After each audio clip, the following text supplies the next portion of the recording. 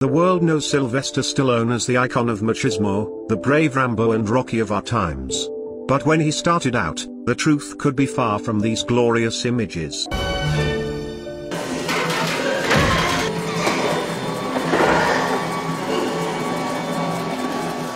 Michael Sylvester Stallone was born to immigrant parents in 1946 in Hell's Kitchen, the notoriously violent, poor neighborhood in Manhattan. A medical accident on his birth left Stallone with parts of his lip, tongue, and chin paralyzed. Growing up, he was ridiculed for his incomprehensible speech patterns, drooping lower lip, and partially closed left eye and sickly build. His parents were constantly fighting, and were unable to support their two kids. È l'unica pazza che ti sopporta! Ah sì, è l'unica pazza che mi sopporta! Sì! È finita! Era ora! Addio! Finalmente! Till the age of 5, he spent majority of his time in foster care. Too much for a young kid to handle. When his parents divorced, 11-year-old Stallone had to remain with his stern father. His teenage was even more stressful as he was ready to do just about anything for attention, however negative. He had already been enrolled in 14 schools, and expelled several times for his behavior problems and horrible grades. His classmates picked on him and his father was physically abusive. Fed up, at age 15, Stallone moved to Philadelphia to be with his mother. He was told at this time that his brain was dormant, so he started bodybuilding as an escape. Stallone began lifting weights, and took up fencing, football, and the discus. While in school, he took interest in acting and he moved to New York in 1969, to pursue acting. Once in New York, he found himself poor.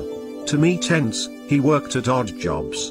He cleaned up lions' cages at the Central Park Zoo and worked as an usher at a movie theater, all the while auditioning frequently, but unsuccessfully. No one was ready to bet his money on Stallone. He slept in a bus station, he acted in a soft porn movie to make some money. He was broke, owned 2 pairs of pants, shoes with holes in them, and his dreams seemed very far.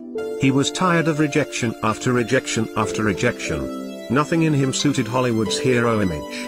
He had to finally sell his beloved dog, Butkus, for $40. The lowest moment in his life.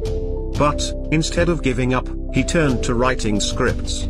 A few weeks after the tragic event, he watched a Muhammad Ali boxing match that inspired him to write a new script. He wrote the entire script in just 3 days. Studios loved the script but didn't love Stallone's one request. He wanted to be the main actor in the movie. The studio said no. They wanted a real star. They said he looked funny and talked funny. He left with the script. A few weeks later, the studio offered him $250,000 for the script and then $350,000. He still refused. He had to be in that movie.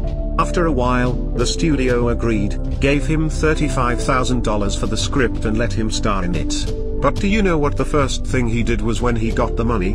He went back to the man who bought his dog and offered $50, $100, $500 and even $1,000 to buy his dog from the man. In the end he had to pay $15,000 to get his dog back. But it was not a problem, he loved his dog. Also the movie he made with a small budget of $1 million, went on to gross $225 million and created history. In 1977, his movie was nominated for 10 Academy Awards, including Best Actor and Best Original Screenplay nominations for Stallone. The film went on to win the Oscar for Best Picture, Best Director, and Best Film Editing. And this movie was Rocky, one of the greatest movies ever made, a film which doesn't need any introduction, anywhere in the world. The story of the underdog which inspired many around the world. Rocky eventually became a franchise spanning many films, game adaptations and merchandise. Gone were the old bad days, replaced with glitz and glamour. The success of Rocky was followed by another cult classic. In 1982, Stallone starred as Vietnam veteran John Rambo, in the action film First Blood, which was both a critical and box office success. It launched yet another phenomenon, the Rambo franchise.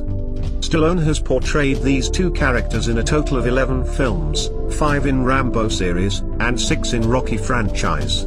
Stallone became a household name around the world and a hero to almost all boys and men alike. The new poster boy of the world had arrived. Stallone didn't sell his script even when he was broke, because he knew he had to act in that movie. What does Stallone's story tell us? Failure is a part of life. Failure is the fire from the ashes of which your phoenix can rise. Dreaming is easy, working for your dreams is not. Failures, rejections, financial worries, insecurities and many other hard things await you. But do not be discouraged. If people did, we might never have had any success stories. At least not Stallone's. Every time I failed, people had me out for the count, but I always come back. Stallone said. Likewise, never doubt your dreams. Always come back. Enjoying our stories? Now, it's the time to like and follow our page.